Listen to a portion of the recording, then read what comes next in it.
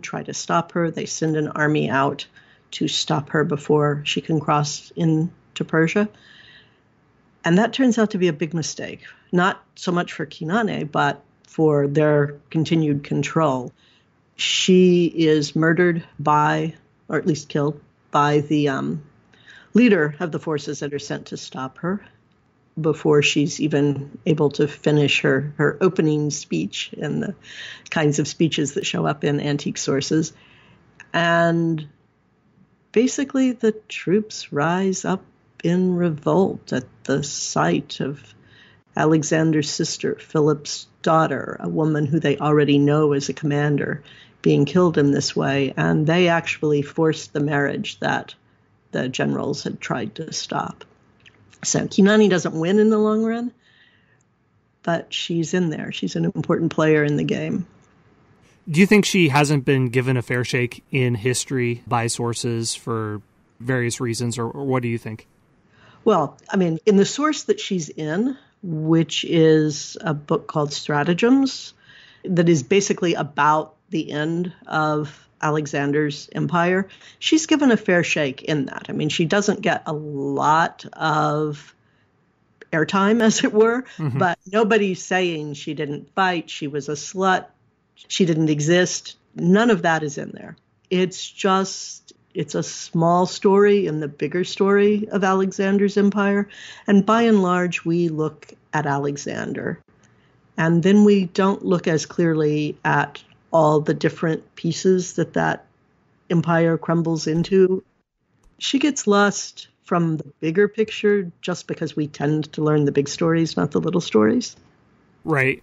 Before jumping forward in time up to around the Middle Ages or so, something you mentioned earlier was that there's a difference, you said, between warriors and soldiers, where there are fewer examples of women as part of the regular army and conscripted into specific forces. But I'm curious about that. What are some examples of female soldiers? Okay. Obviously, we get the women who disguise themselves as men to fight. So that is very much it's a surprisingly common occurrence, not so much in a statistical sense, but just in the range of time. We start seeing regular stories of it from early modern Europe. And the last stories really appear with World War I, and there aren't very many of those. Once you get to that point in the war, or in World War I, where you start to have medical examinations of soldiers, it just becomes harder to do. So you've got that where those women are soldiers. But there are also places where women end up being soldiers. The West African kingdom of Dahomey had all female units from the 17th through the 19th century. They were full-time, professional, trained soldiers. They fought in all-female ranks with all-female commanders, but they certainly count as soldiers by any standard. And the Europeans who come up against them are uniformly pretty impressed with their abilities. The other places that we tend to see women who are actually soldiers tend to be later, and the most dramatic examples of those come in Russia, both in the World War I and World War II.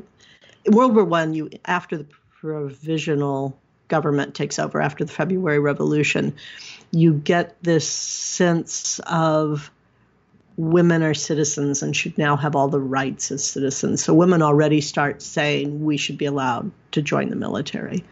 At the same time, Russia had been getting such a beating in the war that there was a growing movement urging the creation of all-female units. You get the formation of first a single battalion, the Women's Battalion of Death, which had about 300 women. We know they actually went into battle, and they did pretty well.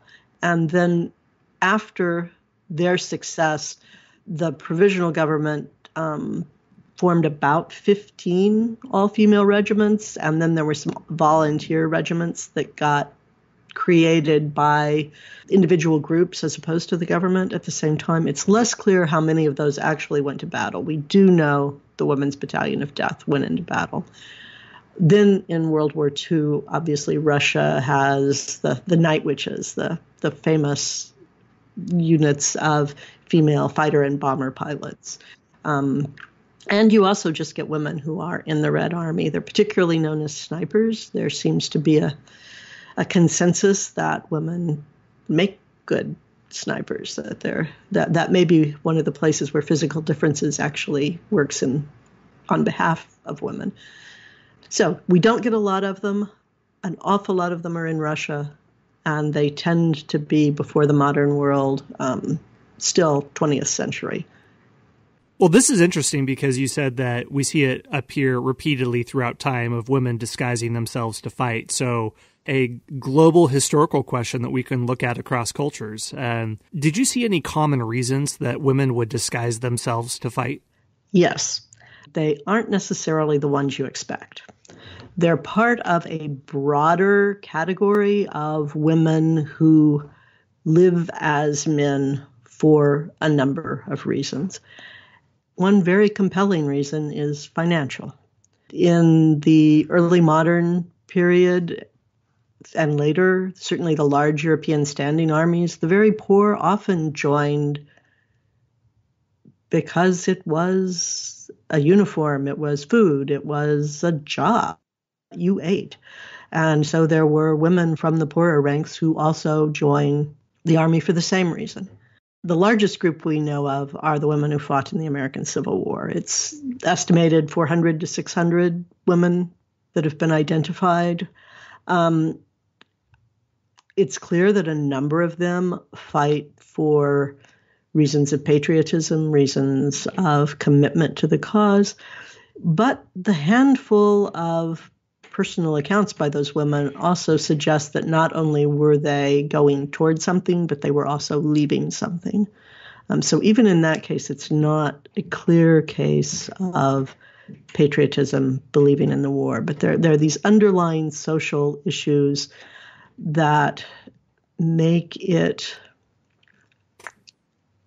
more, there are a lot of advantages to being a man through much of history. Yeah.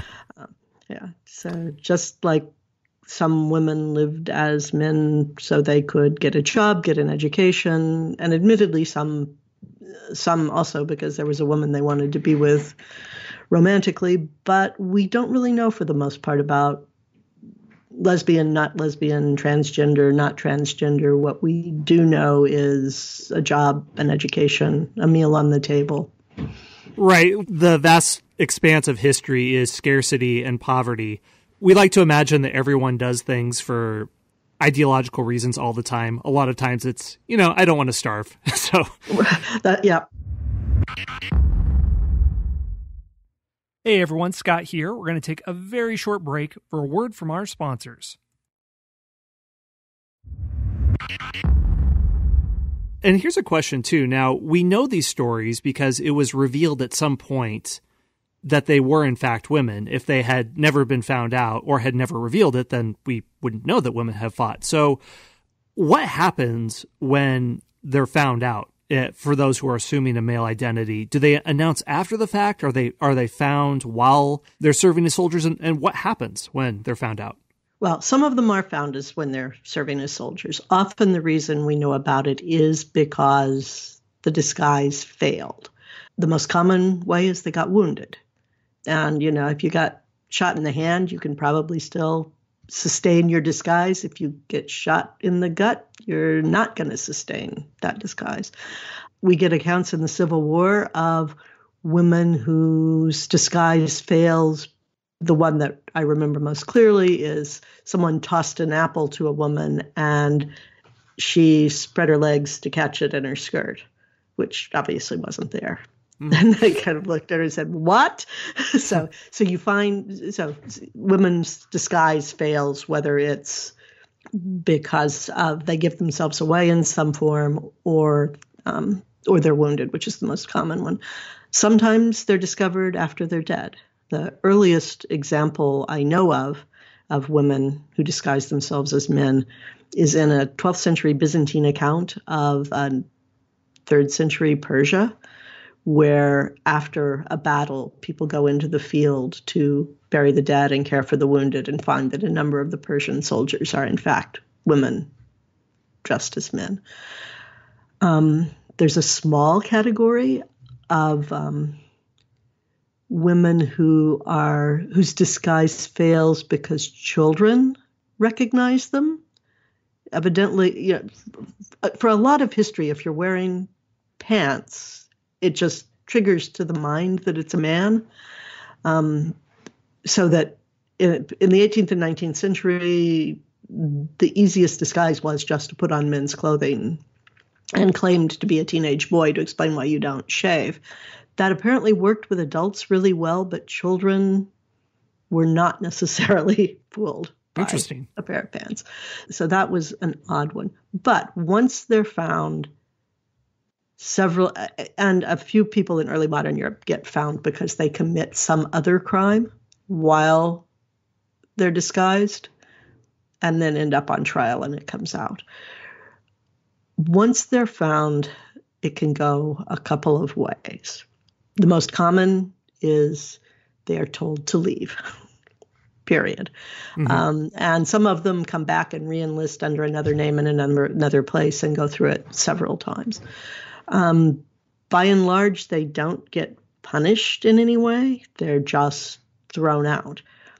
In a few cases where someone has done so well, they are allowed to stay.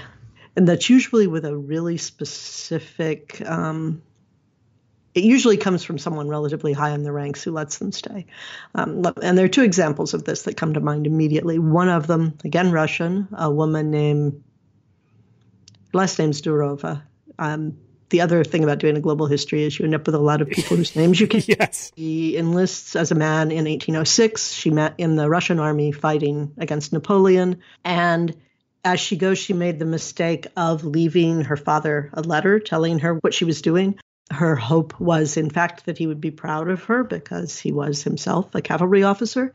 He was not proud of her. He was very upset. He sent a letter to the Tsar asking the Tsar to find his daughter and send her home. So you've got this brief period where the Tsar and Napoleon have signed a peace treaty. And so after that, the Tsar has a few free moments and he sends the word down for this young soldier to come to court. And he directly asks her, "Are you a woman?" And she says yes. And he actually gives her the Cross of St. George, which is the highest award that an enlisted man in the Russian army could get for bravery. And then he's getting ready to send her home. And in her memoirs, she throws herself on the ground at his feet and begs not to be sent home, to be allowed to stay. So he allows her to stay in the army. He gives her a name that reflects back to his own name so that in some ways he's taking over the role of father for her. And she can stay with the caveat that she continue to be in disguise, that she not tell anyone who she is. So that's one version. The other one that's really fascinating, I think, is a woman called Milonka Savic, who's Serbian. She enlisted in the First Balkan War, was first discovered in the Second Balkan War, again, because she was wounded. And she had already, prior to that time, received awards for valor. She had been promoted to a non-commissioned officer. And her officer just said, you're very good at this, but you're a woman, and we'd love to just transfer you to the nursing corps. And she basically said, I don't want to do anything where I'm not carrying a gun for my country. And he said, okay, well, why don't you wait until while I think about this? And she said, I'll just stay right here. Several hours later, she was still standing right there, presumably at attention. And he basically said, okay, I guess you're staying. And she actually got promoted at that point. She fought all the way through World War I. Ultimately, the Serbian forces ended up under command of the French, and at each new step, each new officer, she kind of had to negotiate this "I'm a woman and I'm staying" thing, but she